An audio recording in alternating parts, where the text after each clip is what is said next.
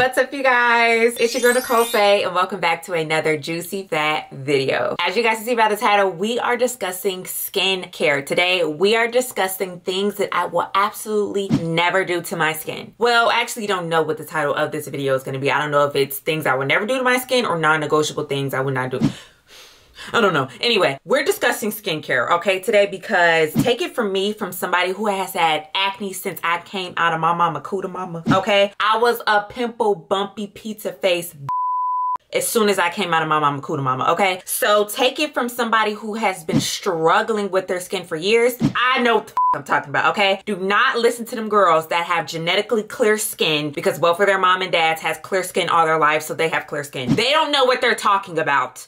Okay, they have no clue. Listen to me, okay? I have been working on my skin for years, okay? My skin still has a long way to go, but it's better than what it used to look. I'm not even gonna show you my high school photos, okay? Don't ask. Anyway, we're gonna be discussing 13 tips on things that I would never do to my skin. Yes, you heard me, 13. So let's go ahead and get into the video and tip number one. Okay, so tip number one is not double cleansing your skin. I literally have talked about this tip so much on my channel. If you are an active viewer on my channel, I have discussed this before and how important this is to double cleanse your skin, okay? But you know what? I need to give you guys grace because this is the purpose of this video, to help you out. I mean, that's the whole purpose of my channel, to help you guys out. So I'm gonna give you guys grace. I'm not gonna eat you up too bad, okay? Please double cleanse, okay? I literally found out about double cleansing from TikTok. I'm gonna just be honest, okay? So I just started double cleansing like 2 years ago, but ever since I have been double cleansing, my skin, especially my acne prone oily skin, I have really seen a difference in my skin, okay? I have done my makeup for years. I've been doing my makeup since like I was in college. So I would always just wipe off my makeup with like a makeup wipe, or just wash my makeup with a bar of soap. Yeah, somebody come shoot me in the head. A bar of soap, and just be like, whatever, I'm done. Not even put lotion on, no serums, nothing, okay? Skin dry, stripped, and looking crazy. But yeah, that was my routine when I was younger. So when I got on TikTok and I found out about double cleansing and how to properly double cleanse, oh my gosh, it has really changed the game for me in how much oil production I get on my face, and also help clear up all that bacteria that is on my face and help me reduce less pimples. Like, it helps reduce pimples. It has really, really made a difference. Like, please start double cleansing, okay? I'm telling you, it is going to change the game. And don't just double cleanse if you have on makeup. Double cleanse every single night. Lotions, SPFs, the air pollution are also things that can really like mess up your skin and put like dirt on your skin. So don't just double cleanse if you have on makeup or have something on your face. Always double cleanse every single night and watch your skin change. Second tip is I would never use cocoa butter on my face. I know. We all think that cocoa butter really does help with hyperpigmentation. Cocoa butter helps a lot with hyperpigmentation when it comes to your skin on your body, but not your face, okay? Especially if you are oily, all right? Now, I know it's gonna be some people in the comments like, oh my gosh, I've used cocoa butter and it's worked for me. Good for you. You want a trophy? Anyway, if you are oily, I am talking to my oily, acne-prone girls, okay? Stay away from cocoa butter. Cocoa butter is going to clog your pores, and when you are an oily, acne-prone, pizza face bitch, you want to stay from anything that is going to clog your pores, okay? Because that is what creates pimples, okay? Boop, boop, boop, boop, boop, all over your face. So yeah, stay away from cocoa butter. It works for some people. It works for those people that God took his time with, okay? And gave and blessed them with clear skin. I'm sure it works for those kind of people. But if you are a person that has problem prone skin, stay away from using any type of like heavy lotions, especially cocoa butter. Cocoa butter is so heavy. It's going to clog your pores. And if you are oily, you're going to produce more oil than you ever have before, okay? Okay, so this third tip of something I would never do to my skin is actually pretty new for me. I never knew this was a problem until it happened to me, okay? So I would never use an at-home laser device without making sure that it is dark skin friendly, all right? I was not aware of this until one time I went to go get a laser treatment done to my face that I would never go get again because that shit hurted so bad. But I got a Tixo treatment. Basically, a Tixo treatment is basically helping all of your textured skin and just smoothing out your skin, which is really good for people who have like acne prone skin like I do, because I have like a lot of craters on the side of my cheekbones and things of that nature, and just a lot of texture skin that came from like having so much acne. So I got that procedure done, and like I said, that hurted so bad. But the lady told me that her laser treatment was good for darker skin, because some laser treatments can really leave people with darker complexions, like with more hyperpigmentation and dark marks around their face, because every laser treatment is not dark skin friendly. And that not only goes for at-home laser treatments, but also laser treatments that you get from med spas. So make sure if you want to get a laser treatment, I'm not saying not get one, because a laser treatment I got, it did wonders for my skin, okay? But I did not go back because it hurted so bad, and I have a very low pain tolerance, so absolutely not. But it really did a good job on your skin. So I'm not saying stay away from laser treatments, like definitely get them, but make sure you are clarifying either to the med spa or the esthetician, asking them, hey, is this for black people? And making sure that the product that you have at home is for dark skin, because you're going to create even more problems for your skin, especially if you already suffer with hyperpigmentation and dark spots anyway. Don't add more fuel to the fire. Trust me, okay? Make sure you ask. Next, I would never use a strong retinol. Okay, let me say that again. Do not use a strong retinol or tretinoin, okay? You have to ease your way into that, okay? That's the big leads, okay? You have to ease your way into that. I would never forget. Like, this was like 2 or 3 years ago. I first started tretinoin. Like, I got it from my dermatologist. I didn't even know that tretinoin was like that good. So one day I'm just putting it on my skin because I was seeing people on TikTok talk about how so great retinols and tretinoins are for your skin. So I was putting it on my skin. I wasn't putting on any serums before, wasn't hydrating my skin before I put on my retinol. I was literally washing my face, putting on retinol, and going to bed. Yes, I know. I used to be like, what? I used to be so bad, y'all. So yeah, and I just noticed my face was peeling like crazy. My face was burning. I would never forget one time I put on tretinoin and I waxed my mustache. I literally had a chemical burn on my face. I burnt all of this off. Tretinoins are dangerous. Like, that is dangerous. You really have to ease into that. Do not go into just immediately start using really, really strong retinols and tretinoins, okay? You have to ease your way into that. And I would recommend you go ask a licensed esthetician what is the best tretinoin or retinols that I should start off with before you go into the big leads, okay? And I believe the big lead tretinoins or retinols are the ones at the dermatologist's office, okay? Because that tretinoin needs to be locked up. And also the dermatologist who recommended that to me needs to be locked up and lose their license, because I ruined my skin doing that. All right, so be careful. Be careful. But they are amazing for your skin, but be careful. Never introduce more than one product at a time, okay? This has definitely made a huge, huge, huge game changer for me, okay? Because I was always the kind of person that every time I got a new product, especially now with all the PR and stuff that I get, I'm always trying different things. But I noticed once I start like messing up my routine and introducing too much at my skin be like, whoa, whoa, whoa, whoa, girl. What is going on? I thought we were on this schedule. Now you're introducing this and we don't know who that is. Okay, your skin is very sensitive. Like, your skin is just sensitive in general. Like, I don't care what anybody says. Treat your skin like a baby's bottom. Treat your skin gentle and think in your head that your skin is always sensitive, because it is. If you have troubled skin, chill. Chill. Okay, you don't need to be putting all of them products on your skin. Chill.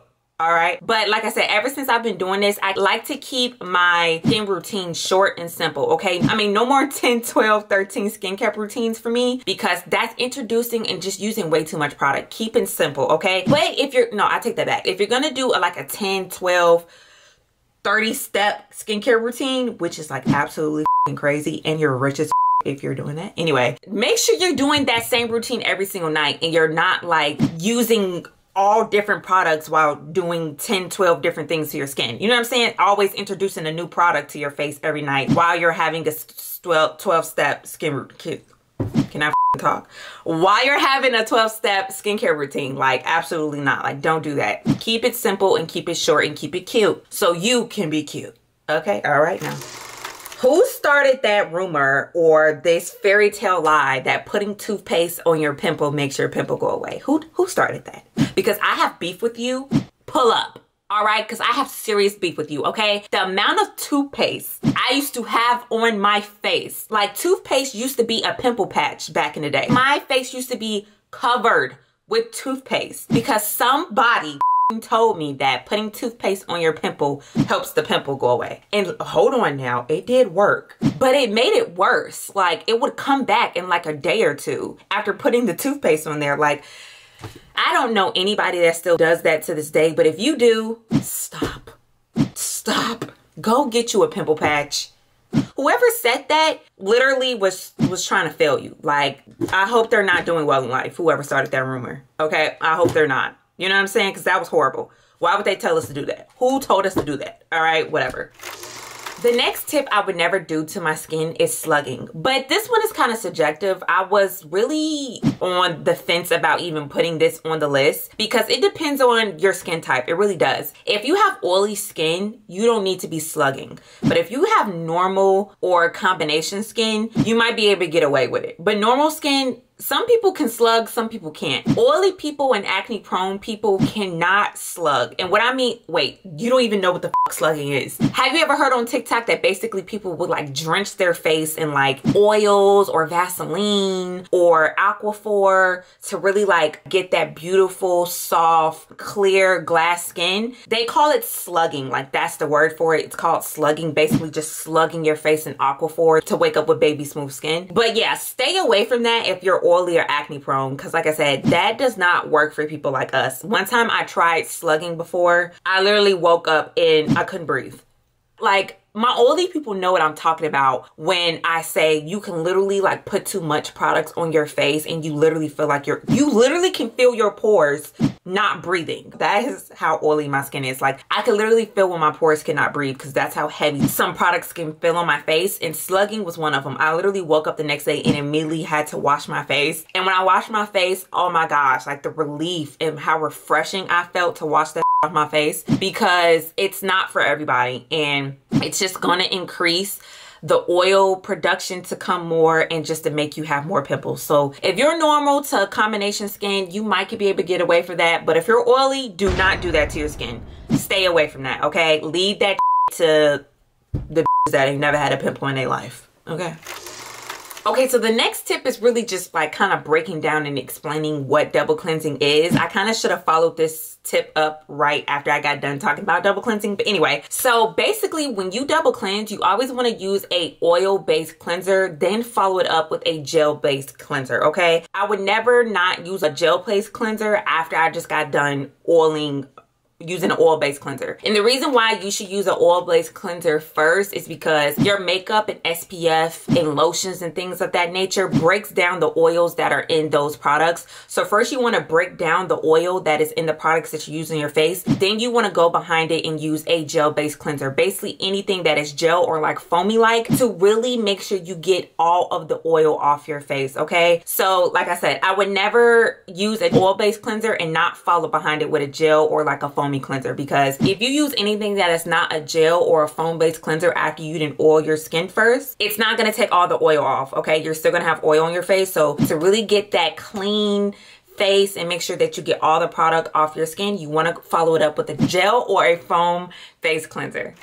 Okay, so next tip, I would never use a dry or alcohol-based toner. Stay away from those kind of toners, okay? Those toners need to be locked up and be in prison because they're really drying out your skin. Let me tell you something. If you are an oily person and you believe that you're not supposed to put like moisturizer or use anything that's hydrating, girl, you're wrong, okay? You need to be locked up right with them alcohol-based toners, okay? You still need to hydrate your skin even if you're oily. I don't care what combination skin or skin type you have, you always need to hydrate, but try to stay away from products that are drying. And toners are a great product to use after you get done cleaning your face, but dry and alcohol-based toners are going to dry out your skin. You always want to use a hydrating toner, okay? I don't care what kind of toner it is. If it's an acne clearing toner or just a regular toner, make sure it has some type of hydrating active ingredients in it, which is like hyaluronic acid, niacinamide. Make sure it has hydrating in the title, okay? That's all you need to look for, okay? I'm not an ingredients expert,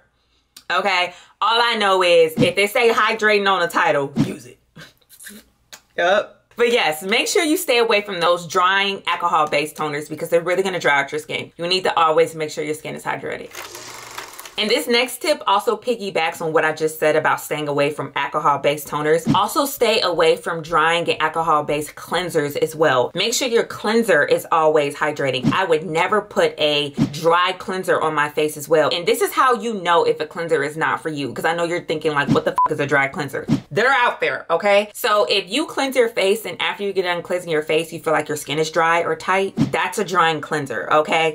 Stay away from her, all right? You always want to stay away from cleansers that you feel like your skin is stripped. You never want to use a cleanser that is going to completely strip the oils from your skin. You always want to use a cleanser that is hydrating. You could tell a cleanser is hydrating from how your skin feels after you get done washing your face. So when you use your cleanser, always make sure you feel on your face and be like, wow, my skin doesn't feel dry. It feels really smooth, hydrated, and bouncy. You know what I'm saying? Like, that's how you know a cleanser is doing a great job. Stay away from dry cleansers and toners.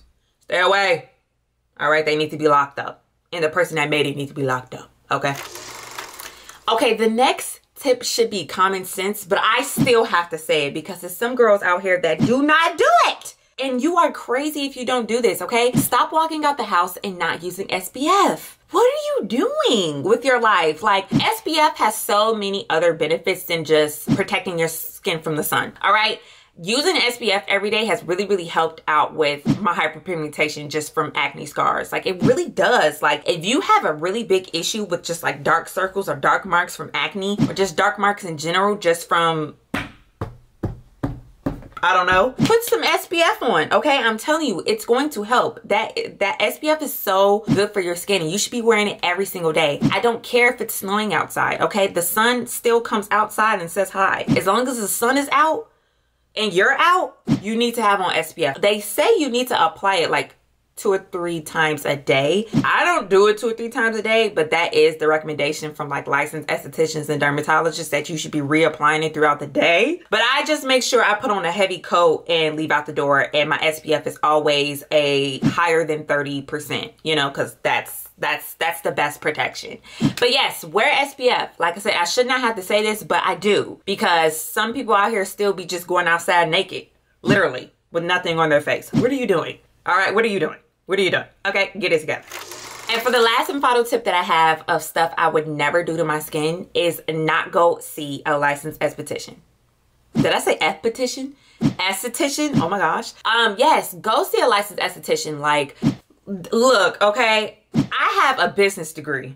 I do not have a cosmetology degree, okay? So please, all the advice I give you, even though I fact check my advice, and my advice is always things that has happened to me from personal experience, but never just take somebody's word who is not licensed, okay? Like I said, I have a business degree, not a cosmetology or esthetician degree. So go see somebody that is professional in skincare and professional in knowing about skin to really help you get to your specific skin goals, okay? Because ever since I have been, been making a little bit more money, I have been going to like med spas and dermatologists and estheticians so they can really tell me like what my skin really needs. And it has really helped me like narrow down my skincare and helping me be a little bit more professional in knowing what skincare and what active ingredients work for me, because of my estheticians have helped me out. So I highly recommend you to go see a licensed esthetician or go to a dermatologist if you're really struggling with your skin or you just don't know anything what you should be doing when it comes to your skin.